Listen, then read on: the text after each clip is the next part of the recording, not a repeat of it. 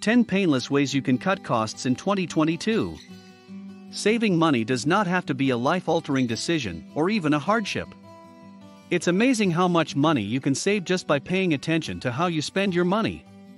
People frequently purchase items that they do not require or even desire. It all boils down to knowing where your money is going. Here are a few simple methods to save money this year. Number 1. Read books on mobile devices.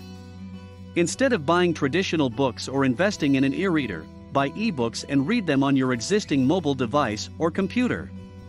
Ebooks are typically cheaper than the printed version, and you won't have to thin out your hard copy collection as often. Another great option for ebooks, your public library. Number 2. Raise your auto insurance deductible. Auto insurance pricing is all about risk. Having a higher deductible means you assume more risk upfront, so you'll likely pay less in premiums. If you have an accident after raising your deductible, you will need to pay a greater share of your auto repair costs. However, if you make it through the year accident-free, it is pure savings. Number 3. Use rewards credit cards. As long as you pay monthly credit card bills on time, there's no problem with using credit cards for daily purchases. Some cards offer cashback rewards of 3% or more for items such as groceries and gasoline.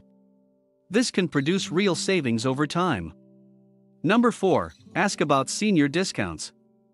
If you're into your golden years, you often can save money on purchases just by asking about senior discounts which are offered at many businesses. Number 5. Pay attention to the price per unit when grocery shopping.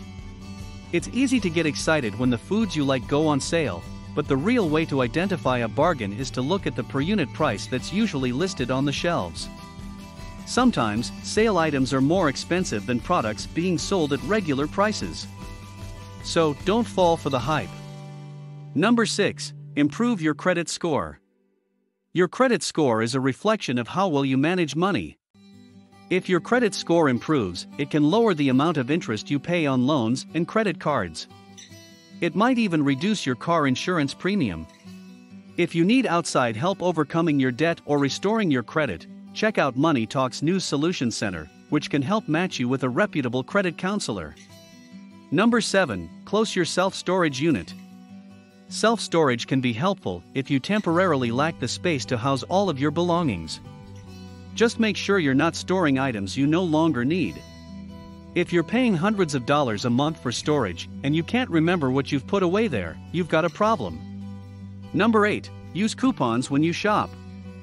Coupon clippers have a big advantage over shoppers who go to the store without arming themselves with that cost-cutting weapon. Number 9. Get rid of your telephone landline. You can save money if you're willing to give up your landline telephone and exclusively use your mobile phone. If you have a cell phone, chances are good that you rarely use your landline.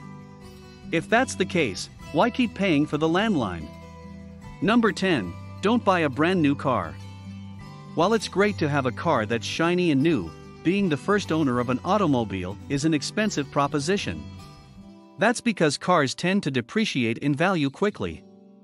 Instead, consider buying a slightly used car after someone else has absorbed the depreciation. We hope these tips will cut your costs a lot,